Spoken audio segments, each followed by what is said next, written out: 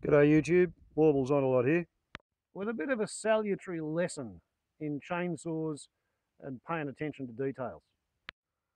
Recently I've noticed that my chainsaw was cutting particularly badly. It was virtually polishing its way through the wood, and no matter how hard I tried to achieve the correct profile using a file guide, I was just polishing my way through the wood, and it was getting worse.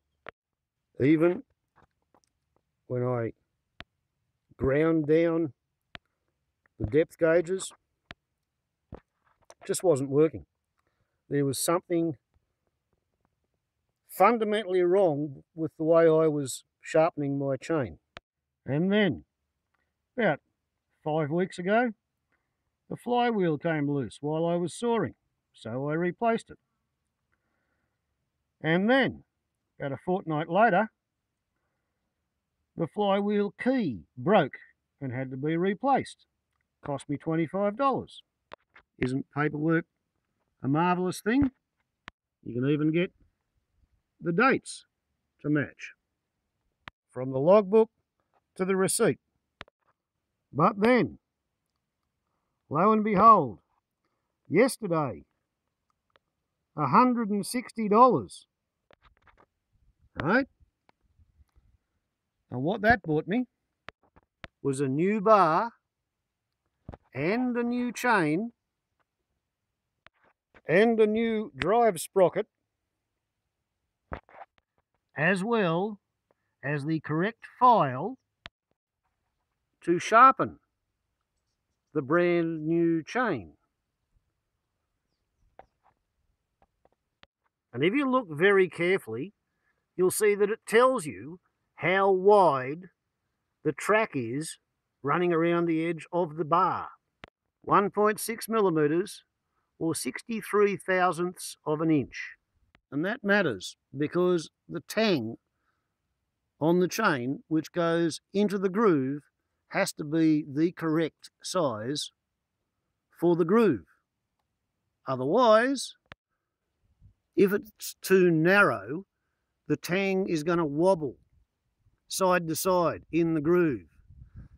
And if it does that, it will wear the groove, and the groove will become wider and it will wobble worse.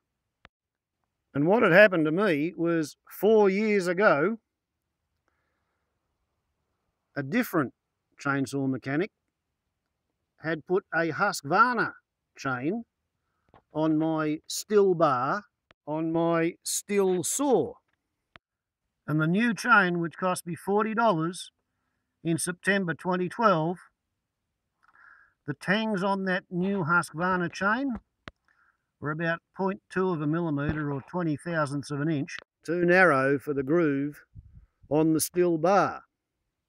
So, between 229 hours 5 minutes and 265 hours and 10 minutes worth of engine runtime, less perhaps 4 or 5 hours for chainsaw milling, which was done with the 36-inch Oregon bar. So out of the 29 hours of engine running time, my use of the wrong chain, which I didn't know was the wrong chain, $40 chain, including fitting, did $160 worth of damage to the saw. It destroyed the bar, it destroyed the sprocket, the chain had to be thrown away. All because I didn't kick up a fuss when I saw that I'd been sold a Husquevarna chain for my Stihl saw. I trusted the bloke who said, oh yeah, it's okay, this will be fine, it won't do any damage. Your saw can use this chain. When in fact it was probably the chain that he happened to have there at the time, and he didn't want to tell me to come back and wait for another day when he had the correct chain. He just sold me the chain that he had. However, on the bright side, at least I've got down to the bottom of why I've managed to file the wrong chain out of square, or out of true. I asked for the correct file for the brand new chain. I've got an Oregon file and an Oregon chain, and look at that, 7/32 of an inch, 5.5 millimeters. And as you can see, the new file does in fact fit the tooth's profile. Yeah?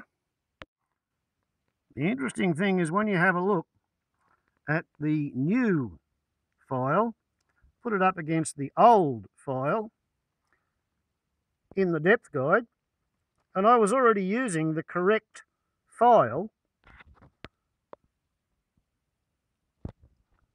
and somehow using the correct file, which was actually the correct file for the size of the cutters. It was just the tang on the Husquevarna chain that was incorrect for my blade. Using the correct file was creating an increasingly wrong profile, causing me to polish my way through the log. And it turns out that this is how you achieve such a disastrous result. The file is 7/32 5.5 millimeters, but the file guide is for a 3/8, and it's supposed to have 5.2 millimeter file, 13/64 of an inch, not 7/32 of an inch. So the file guide is just a little bit too small for the file. I'm assuming that this file guide came into my toolkit when my son bought his 029 Stihl. So I had the wrong chain on the right bar, I had the right file for the wrong chain, but I had the right file in the wrong file guide. And it only took me 4 years to figure it out. So I guess sometimes in some subjects I am at least as silly as I look, perhaps even sillier. But at least you can't say that I'm not willing to tell a story against myself if it has a good lesson attached. And the lesson is that a Husquevarna chain is a piece of shit unless it's running on a Husquevarna bar. The lesson is that you have to pay attention to small details, because you can have the right file for the right chain on the right bar, and unless you've got the right file guide, you will progressively destroy the profile of the cutting teeth. And then you'll be polishing your way through the wood, and you'll be getting cranky, as I was. Warbles on a lot to YouTube. Ciao.